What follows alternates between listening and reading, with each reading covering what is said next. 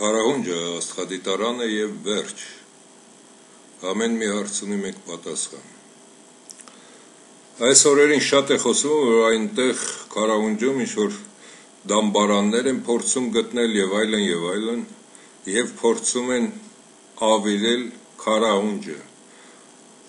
որը հանդիսանում է Հայաստանի, բայց երկնքի տակ գտնվող ամենամեծ հարստությունը, բացի դա մեր Հայ Ազգի համար, որպես նախնադարյան գիտական և աստղագիտության մեջ լավագույնը աշխարհում, իսկ աստղագիտությունը դա գիտությունների գիտությունն է, որը ուսումնասիրում է բնական ամեն ինչ և հանդիսանում է հիմքը բնական գիտությունների, դրա համար փորձում են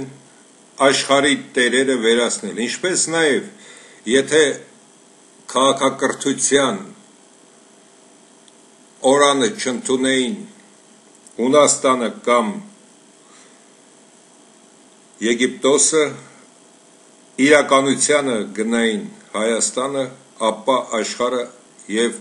աշխարհի պատմությունը այլ ընթացք կունենար։ Իսկ դա, որ Քարահունջում փնտրում են իբր դամբարաններ, դա հատուկ է արված մեր անգնահատելի այս հարստությունը նույնպես ոչնչացնելու համար, ինչպես ոչնչացել են հայկական բոլոր արժեքները։ Ավելի փոքր սրիկայություն է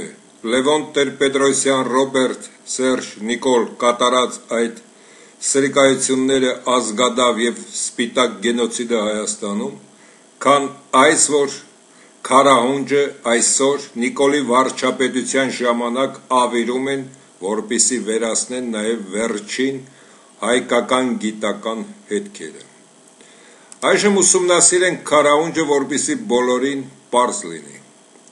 Քարահունջը դա քարերի կույտ է, տարբեր դիրքով, տարբեր տեղեր տեղադրված այս քարերը, որը գտնվում է Հայաստանի այս վայրում, ինչու են հատկապես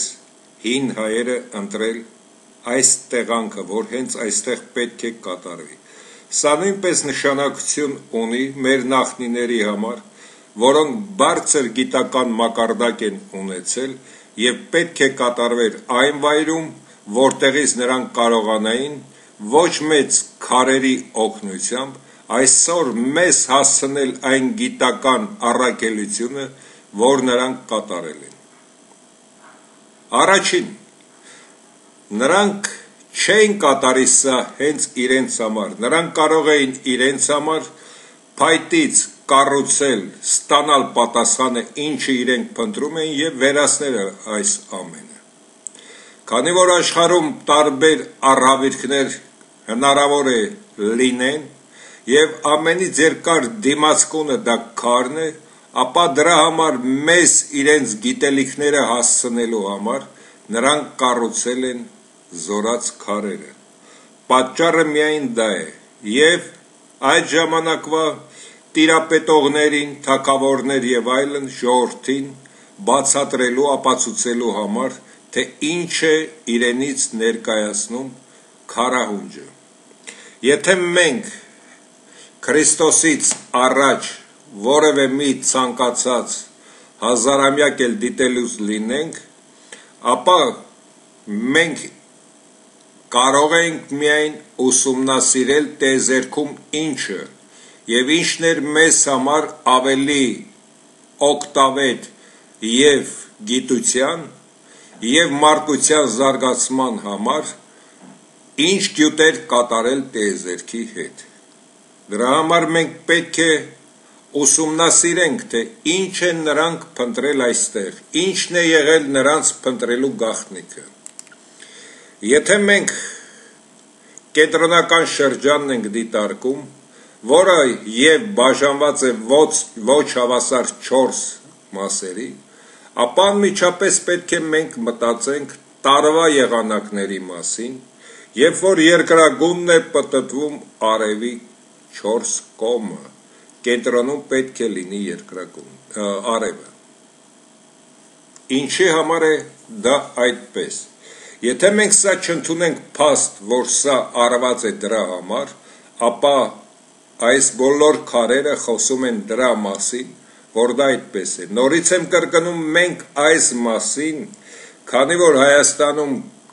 կա միայն թրքաջհուդ ծախված կառավարություն, մենք չենք գա եւ չենք ապացուցի այս ամենը։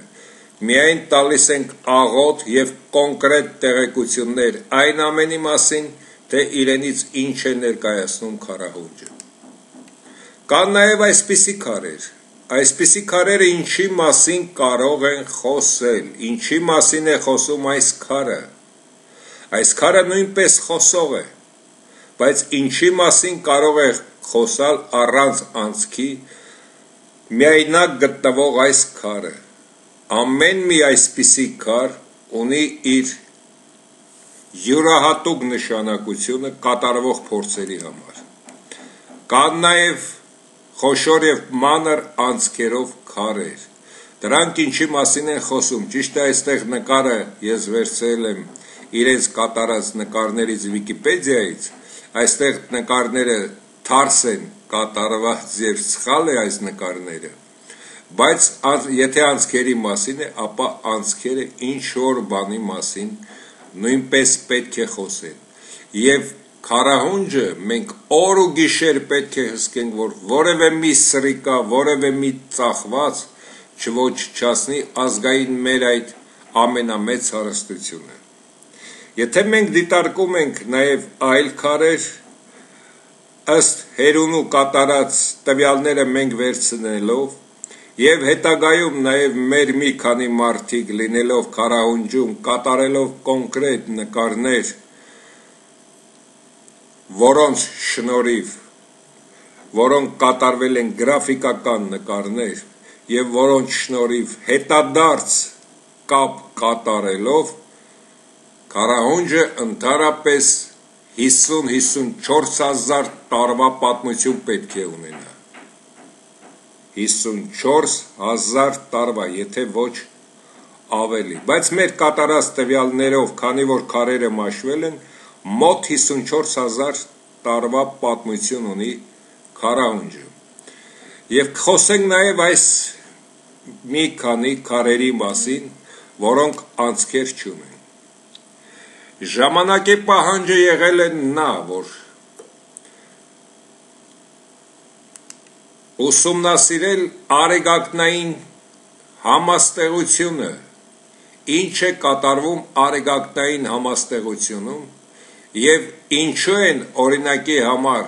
հեռու գտնվող աստղերը միշտ օրվա նույն ժամին, տարվա նույն օրը երևում նույն կետում,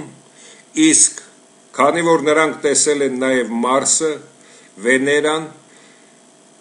Յուպիտերը եւ Սատուրնը, ապա նրանք ինչու են տեղափոխում։ Եվ հենց այստեղ է եղել հարցը,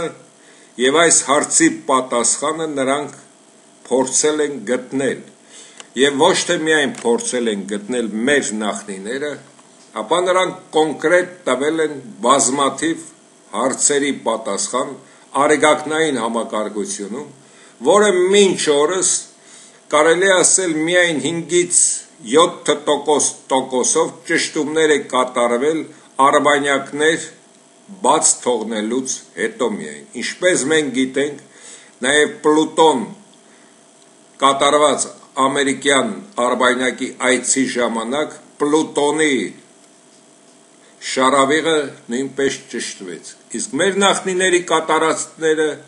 դրանք 5-ից 7% սխալ այսօրվա դրությամբ, իսկ 54 000 տարի առաջ կատարվածի համապատասխան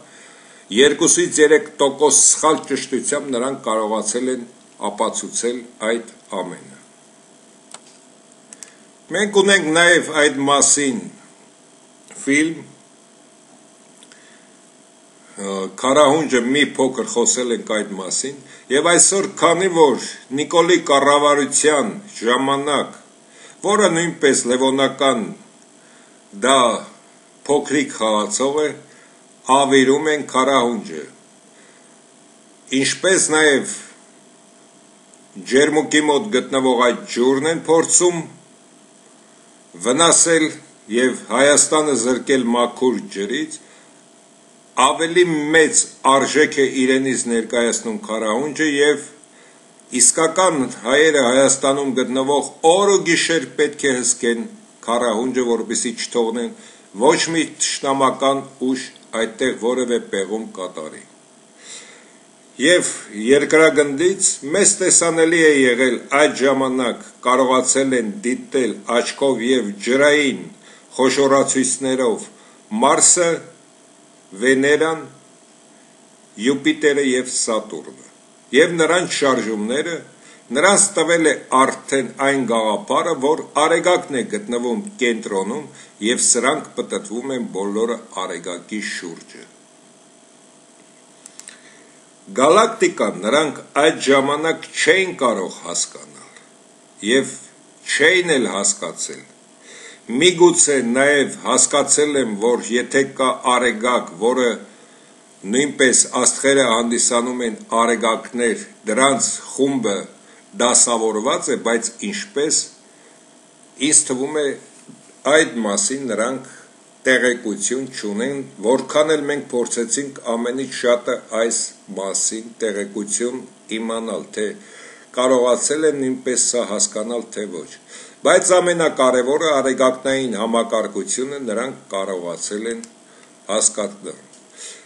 Եվ նրանց այդ ժամանակ նաև ինչն է պետք եղել։ Եթե մարդկությունը զարգանում է, ապա պետք է նաև ժամանակը լինի կոնկրետ մարդկության համար։ Եթե մենք ժամանակ չունենք, այսինքն մարդկությունը չի զարգանում։ Դրա համար սրանից 54 տարի առաջ մեր նախնիները Քարահունջով ապացուցել են արեգակնային համակարգության ամենակարևոր մեծ մարմիններից այս 3 մարմինների շարժումը։ Ինչպես նաև նրանք կարողացել են դիտարկելով մինչև Սատուրնը, կարողացել են հասկանալ, որ որքան հեռու է գտնվում, ապա նա այդքան դանդաղ է պտտվում արեգակի շուրջը, որքան մոտ, այնքան արագ, ավելի լավ տեսնելով Վեներան և Մարսը։ Բայց ամենակարևոր երևույթները նրանք կատարել են այս 3 տիեզերական արեգակնային համակարգության մարմինների նկատմամբ։ Ինչ են նրանք կատարել, նախորդ ֆիլմերից մեկում կա այդ մասին, նրանք կարողացել են գտնել լուսնի փուլերը։ Այստեղ բացատրեմ մի երևույթ, որպեսզի հասկանաք, սա երկիրն է, սա լուսինը, սա արեգակը։ Եվ ինչպես են նրանք կարողացել դա անել։ Ինչու են հասկացել, որ լուսինը դա գունդ է։ Դրա համար շատ հասարակ փորձ կարելի է կատարել։ Մոմի լույսի տակ, եթե նույնիսկ այդ ժամանակ մոմն էլ հնարած չեն եղել, որը հնարավոր չէ, ապա կրակ վառելով երեկոյան, դնելով որևէ մի էկրան հեռվում, նրանք շարժելով օրինակի համար գլան, հարթ մարմին, կոն կամ գունդ, հասկացել եմ, որ միայն լուսինը ունենալով այսպիսի փուլեր,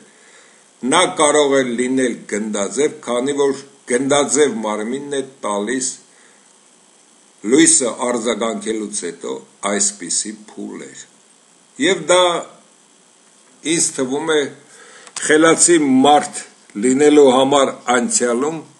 դա բավական է այդ ճանապարհով այդ ամենը ապացուցել։ Չկարծենք, թե մեր նախնիները կամ թեկուզ 100,000 տարի առաջ գտնվող մեր կամ այլ օտարազգի նախնիներ, նրանք եղել են հիմարներ, մենք այսօր խելացի ենք, քանի որ ամեն մի երեխայի ձեռքին կա iPhone։ Ոչ։ Նրանք չեն ունեցել համապատասխան սարքեր, թռչող սարքեր, չեն ունեցել հեռադիտակներ, իրենց ունեցած հնարավորություններով նրանք ավելի առաջ են անցած եղել, քան մենք ենք։ Դրա համար մենք պետք է ավելի շատ հարգանքով վերաբերվենք մեր նախնիներին, քան մեր նախնիները եթե կենդանի լինեին, հարգանքով կվերաբերվեին մեզ։ Բացի դա նրանք լույսնի փուլերը Ապացուցելուց հետո, որ լուսինը գնդաձև է և լուսնի փուլերը դա արևի արձագանքն է, քանի որ մենք տեսնում ենք լուսնի որոշ հատվածներ կամ ընդհանրապես ամբողջությամբ լուսինը, նրանք կարողացել են այս ճանապարհով նույնպես կոնկրետ հաշվել լուսինը քանի օրում է պտտվում երկրագնդի շուրջը և գտել են 27.3 ժամ, որը խոսում են զորած քարերը։ Բացի դա, Քրիստոսից հետո դեռ մինչև մի քանի դար որոշ ազգեր և համարյա ամբողջ աշխարհը 365 օրվա չէր անցել, նրանք համարում էին տարին, ինչպես Աստվածաշնչում նույնպես Նոյը և մնացած 900 քանի տարի են ապրել լուսնի փուլերով։ Այսինքն մարդկությունը մինչև հայերը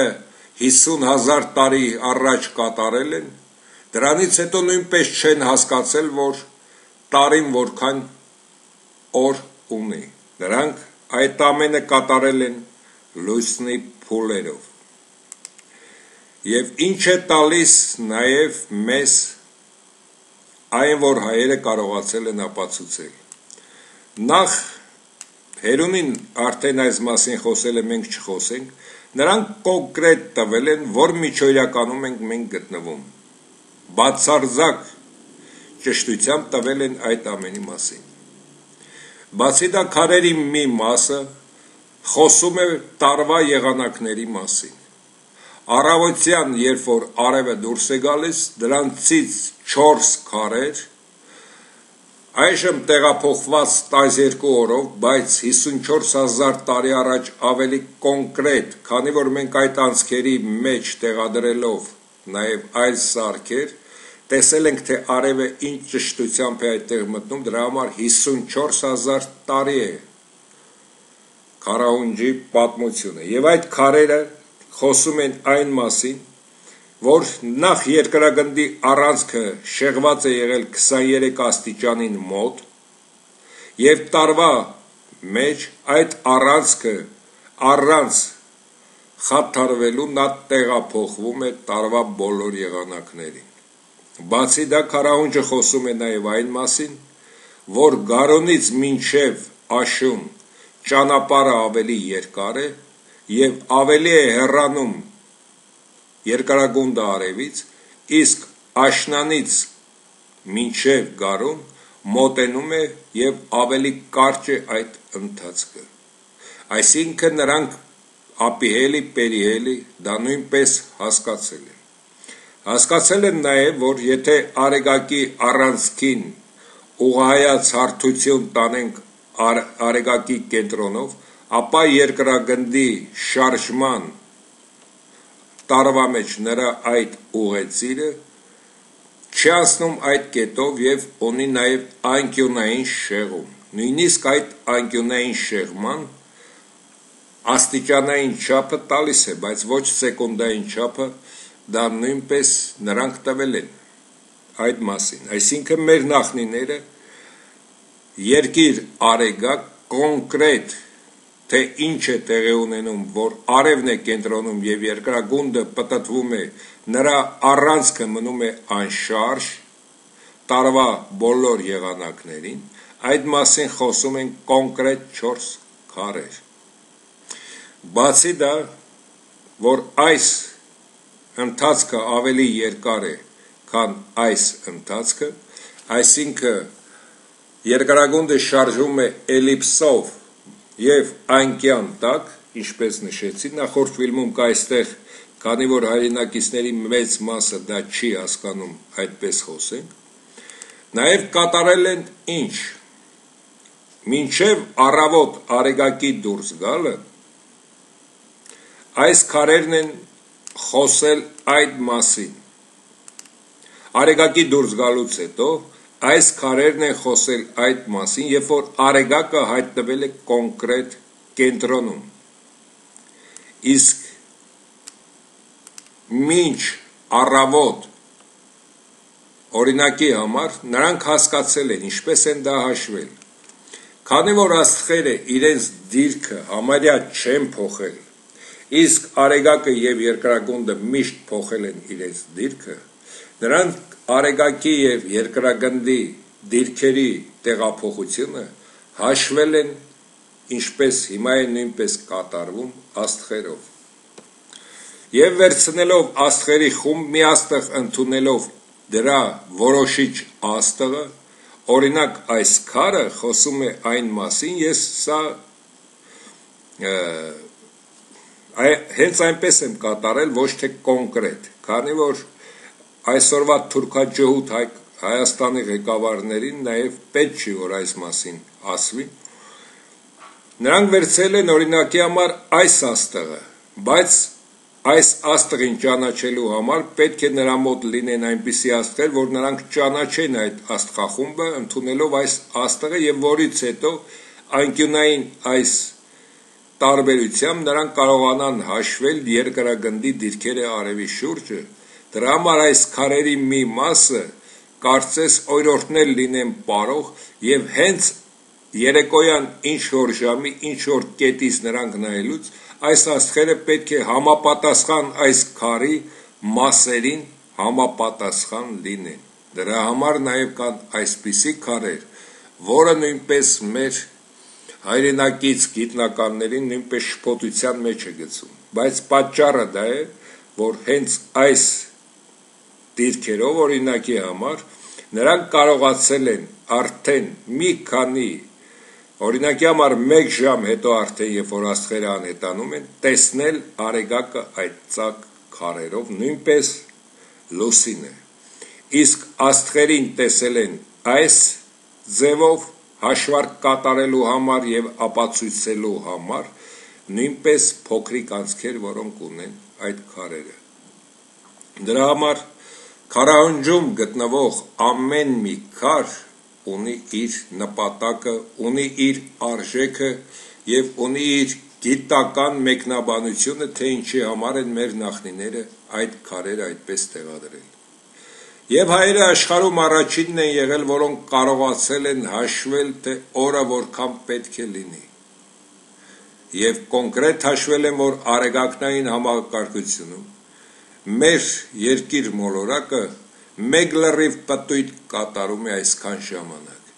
Եվ դրա համար հայոց աստվածներ խոբը, որի մասին հայերը տեղեկություն չունեն, հենց այս թվականներին, որից հետո նաև հայկը, միերը, նրանք եղել են արևապաշտներ, հենց այս պատճառով, ոչ թե դա ինչ որ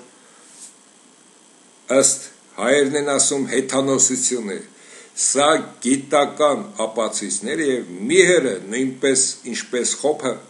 ընդունել է, որ արևն է կենտրոնական մարմինը եւ արևը շատ անգամ մեծ է։ Դրա համար մենք եղել ենք արևապաշտներ, ինչպես նաեւ արևը կարողացել է եւ բժշկական եւ կյանքի տեսակետից երկրի համար ամենամեծ նշանակություն ունեցող օբյեկտն է հանդիսանում։ Եվ այսօր եթե Քարահունջում փորձում է որևէ մեկը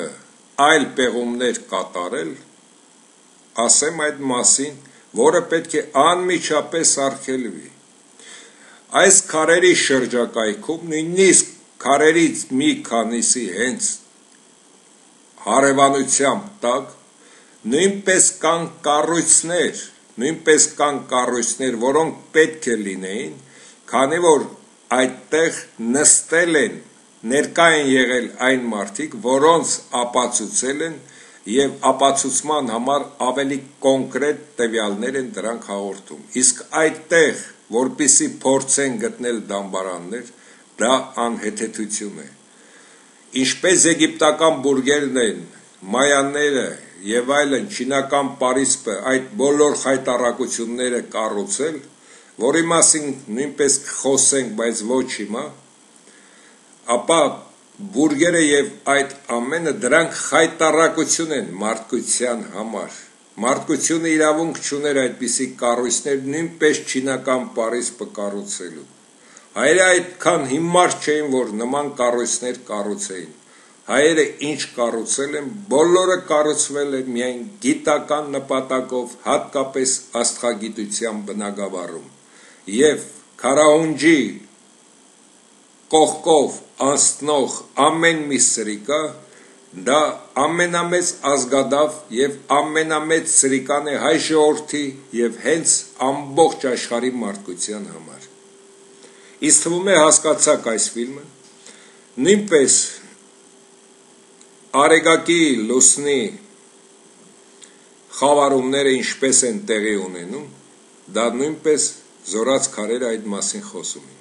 Եվ ամենակարևորը, նրանք կարողացել են հաշվել լուսնի փուլերը եւ կոնկրետ լուսինը, որ 27.3 ժամ օրում է կատարում երկրագնդի շուրջ իր շարժումը, դա տալիս է նաեւ այն բացատրությունը մոտավորապես լուսնի տրամագիծը, որը մենք մեր կարծիքով դա նրանք չեն ապացուցել, բայց տվյալները նրանց այդ քարերի խոսող քարերի տվյալները այդ մասին է խոսում, որ լուսինը երկրագնդից 3-ից ավել անգամ փոքր է տրամագծով։ Բացի դա, որ Արեգակը շատ մեծ է եւ Արեգակը գտնվում է կենտրոնում, եւ որ երկրագնդի արդեն շարժման արագությունը կարողացել են հասկանալ եւ դա տալիս է նաեւ հեռավորությունը Արեգակից մոտարապես նրանք ստացել են նաեւ 150 միլիոն կիլոմետրը, թե որքան է հեռու Արեգակից երկրագունդը։ Դա կատարվել է այս ճանապարհով եւ այս քարերը, որոնք չունեն անցքեր, դրանք ավելի շատ մեծ խոսող քարեր են եւ դրանք տալիս են նաեւ այդ ամբողջ գաղափարը, այս էլիպսի մոտարապես շարավիղն են տալիս կամ երկու հեռավորությունները պերիհելի ապիհելի եւ տալիս են նաեւ նույնը նաեւ լուսնի մասին, թե լուսինը մոտարապես որքան է հեռու գտնվում երկրագնդից։ Այնպես որ սելի հայրենակիցներ, Քարահունջը դա 54,000 տարեկան աշխարհի առաջին աստղադիտարանն է, որը ապացուցել է, որ երկրագունդը գունդ է, լուսինը նույնպես, Արեգակը նույնպես եւ երկրագունդն է պտտվում արևի շուրջը, իսկ լուսինը երկրագնդի շուրջը։ Նաեւ այդտեղ մի քանի քարեր, որը հերունուն միգուցե շփոթության մեջ է գցել, մենք երկար քննարկելուց հետո տեսանք, որ Վեներա, Մարս, Յուպիտերի հետ կապ ունեն, նրանց շարժումները նույնպես ուսումնասիրել են մեր նախնիները։ Այսքանը միայն նորից զգուշացում, սա Քարահունջի նույնիսկ կողքով անցնելուց քարից ցլեպ պոկող ամեն մի սրիկը դա ամենամեծ ազգադավ եւ ամենապոռնիկ անձնավորությունն է, որը կարող է մեր ազգային եւ համաշխարհային ամենամեծ գյուտը ոչնչացնել։ Իսկ մենք այս մասին կոնկրետ եւ աշխարհին կարող ենք ապացուցել ցանկացած պահի, եթե ցանկություն լինի։ Քանի որ այսօր Հայաստանի կառավարությունը գտնվում է թուրքաջհուդների ձեռքին, նրանք ի վիճակի չեն եւ նրանց խնդիրն է ոչնչացնել հայկական հնագույն գիտությունը եւ հայի արժանապատվությունը, դրա համար այսօր հարկ չենք համարում վերադառնալ Հայաստան եւ այս ամենը ապացուցել։